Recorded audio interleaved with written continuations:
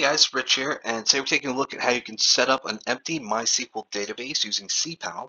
If you are hosting services to something besides CPanel, you're going to have to find out how to set up an empty MySQL database using that, but it should be similar steps.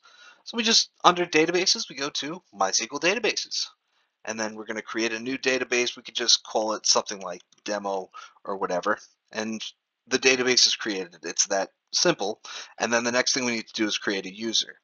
When we scroll down, we can call the user the exact same thing if we want.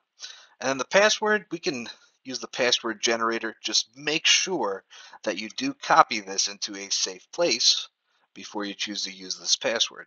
And then we just create the user.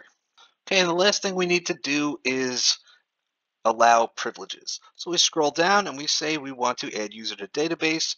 You want to choose the user in the database that you just set up, which for me are both named demo, makes it nice and easy.